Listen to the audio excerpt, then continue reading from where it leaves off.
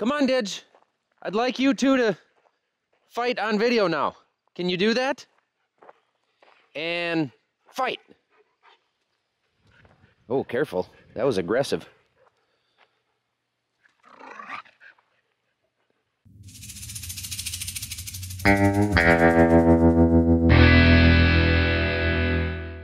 I'm still here, guys. It's just one of those slow times of the year for us. Next week and the following should pick up quite a bit. We're gonna start pulling some of the equipment out, going through some things. We've actually been busy. We've made a couple videos for our second channel called Between the Rows, which is linked below. We've actually got a couple race videos on there recently, so if you haven't seen those and you're interested in what we do with our race programs, with my modified and with Onyx's go-kart in here, which it's too dark for you to see, but if you're interested in that, check that out in the link below, channel below. I finally finished hogging all the junk cottonwood trees out of the CRP land right down here next to the farm. So the plan is to do a little bit more with the woods batwing here and then clean that up and unhook it because Dad's gonna use that tractor to spread some gravel. I've also got the brush cutter that I've got to get off the skid steer. But before I unhook the brush cutter, I was thinking, you know, when I was a kid around the Grove, we had some trails where we had planted the new trees, and it was kind of cool because we could ride the four-wheelers through there and everything, and it was kind of cleaned up. Well, my kids don't have that because the trees have all grown in. It's gotten so thick in there you can't ride through it. So I was thinking it'd be cool to just take the brush cutter through there and cut a 6-foot wide path so they could take their little Polaris RZR and their little four-wheeler through there. I'm trying to scope out a potential path here, and maybe I'll spend an hour doing this morning because I'm not all that busy and it's for the kids. Maybe I'll just use the brush cutter to scope out my path.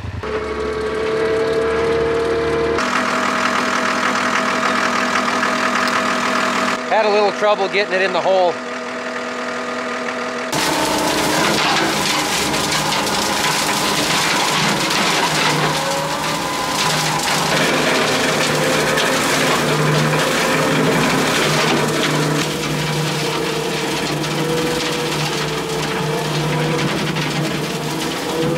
Well, look at that. That's gonna be a cool little trail. I'm probably way more excited about it than the kids will be, but I tend to believe kids need more trails through the woods. Now, was that entirely necessary? No, definitely not, but it's cool.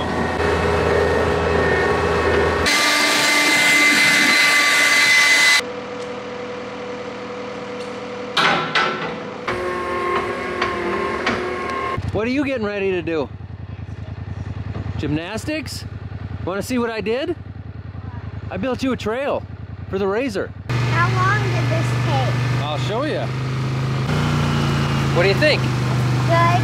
Good. This will be fun to run the RZR through, huh? Yeah. Heck yeah. Now you got more trails instead of just running on the driveway.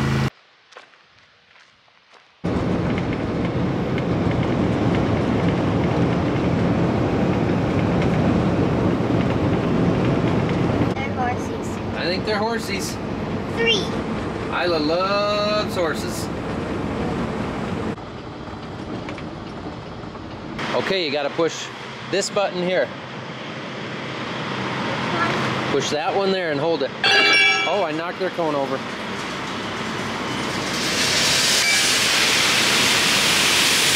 There, now you can let it go. Isla says the ethanol plant smells kind of like donuts. Isn't that what you said? She's being shy today. Now push the bottom one to close it. There you go. Well, now she's excited. It all just looks so delicious. Isla, what do you say you're getting? Ice cream sandwich. Ice cream sandwich? How's your ice cream? Mine too. Look at how dry the corn is, Isla. We are burning up. Things should not be turning brown. You can see the spots all through this field. The good news is we don't have any soybean aphids because of it. Spider mites are not bad enough to have to spray because we're not going to have much yield there anyway, so. Look at your brother go. He's an animal. We're going to need new tires on that. I'm really hoping he takes to the new trail. Did you see what I built you for that? What? I'll show you in a minute. What do you think, Isla? Good. Good. Same exact answer as your big sister. Let's see what Onyx says. What do you think? Does it go all the way down there? Goes all the way through. Does it loop around that way too? Yep.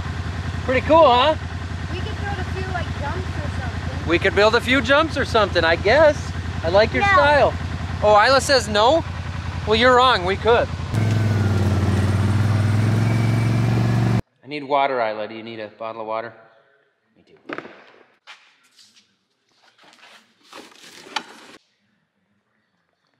I think I'm done with the bat wing mower for now, so I'm gonna clean that up and unhook it. But before I unhook it, I like to clean up the area where I'm gonna unhook it because you know my style.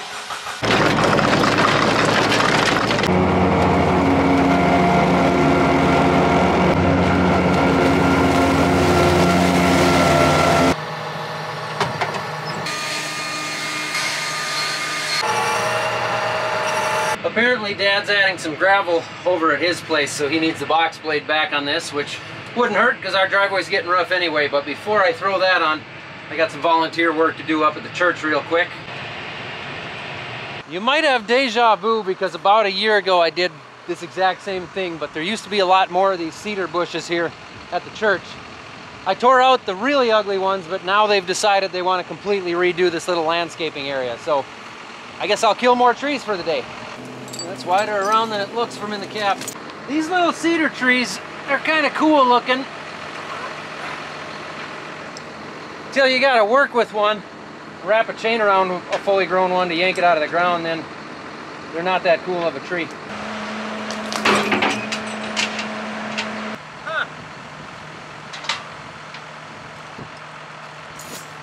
They sure don't make chains like they used to could. We're gonna try a little push action.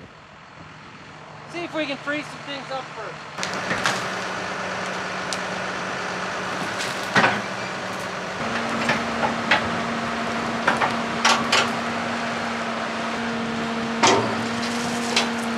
Just another day of trimming the bush. The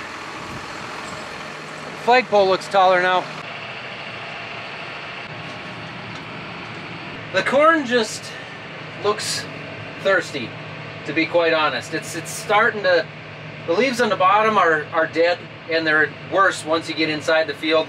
We pulled some ears earlier today, starting to abort some of the kernels up towards the tip, kind of getting some pullback on that. It pollinated well, but it's not filling the ears out very well. We certainly don't expect an average yield this year, but you know, that's to be expected. We've had 1.6 inches of total rainfall since we planted our first field of corn. So we got one field of corn that thankfully got like 4 inches of rain on it right after we planted. So thank goodness we got that, because I think that's what this crop has been hanging on to, at least for the first half of the summer.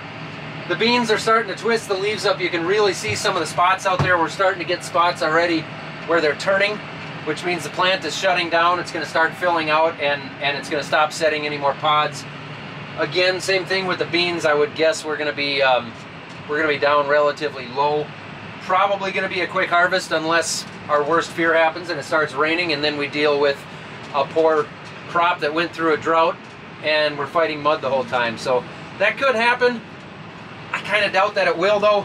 One thing that is going to add maybe a little bit of extra work to this year's harvest again is Dad is actually having his second knee replaced, which he was going to put off for another year, or at least another 6 months, have it done in the winter, but it's been bothering him bad enough. He's getting it done now next week. So we're going to have another harvest where Dad's kind of got a bum knee. Hopefully this one goes well. We can stop him from getting in and out of a tractor too quickly this year, and more than likely he'll put a lot more hours on that combine I bought than I will, but that's okay. He'll get his knees fixed up and we'll get it handled.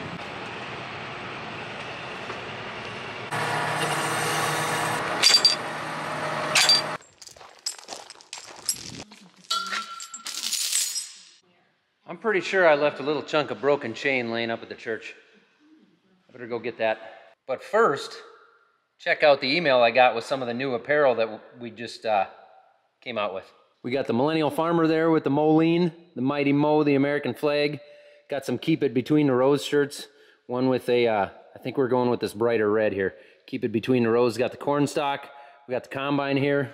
And through the month of August, everything on the Farm Focus site is 10% off. You just got to use the code 10OFF, 10OFF. That's not just for our stuff, but for all the creators, all the people they work with that they're doing shirts for, all their clients. So you can go to farmfocus.com or you can go to our website. It should be linked down below somewhere. That's 10% off everything for the month of August, including these new designs. So check that out. All right, I better go get that chain before I forget.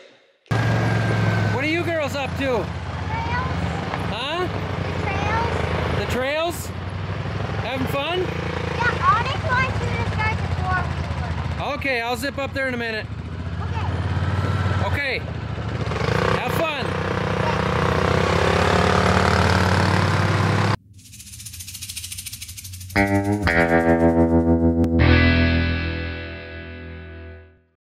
And this is going to be our first attempt at a racing video. We're gonna go racing for 4 days in northern Minnesota with the Advantage RV modified, WISSOTA modified touring series.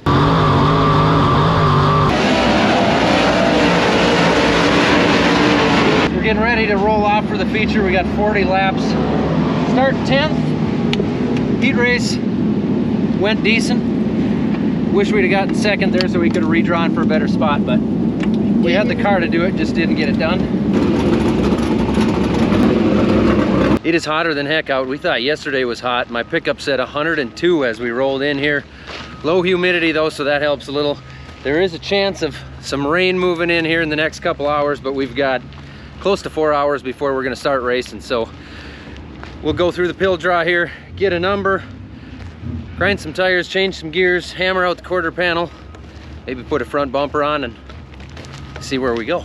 So last night's changes to the shocks on the left side felt pretty decent. We changed some of the timing on the left front, left rear. Took some of the pogo sticking out of the car, softened up the left rear some.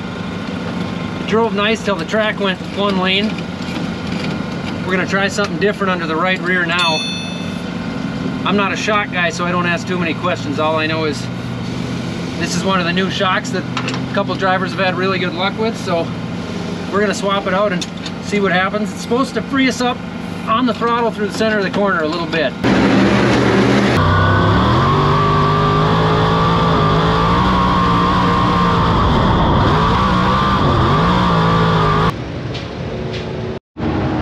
We're about to go for our feature. We start 5th through the number 5 hill from the hat, and we've gotten some rain, so the track might be a little slick.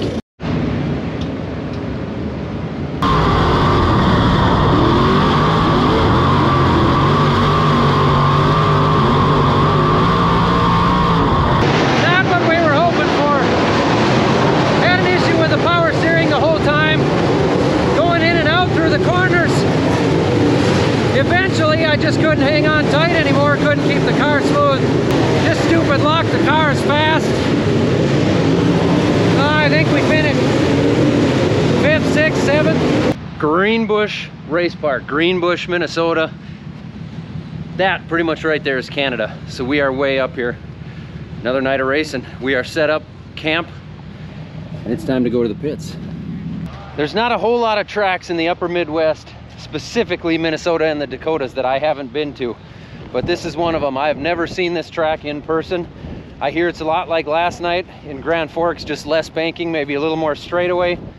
Most guys say to run the same gears. Onyx and I are gonna head up here and take a peek, see what we've got.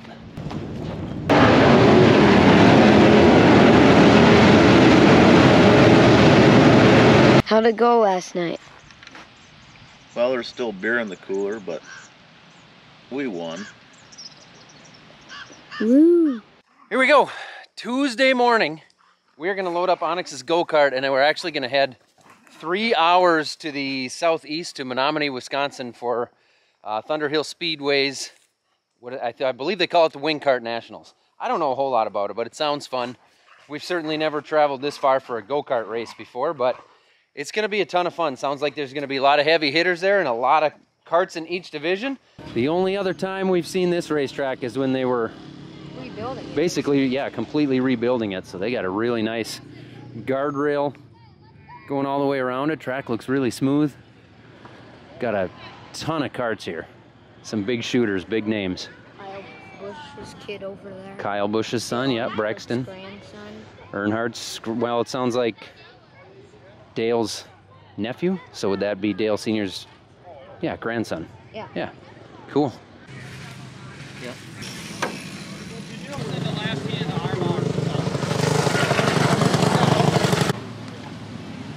I want to push him. There they go.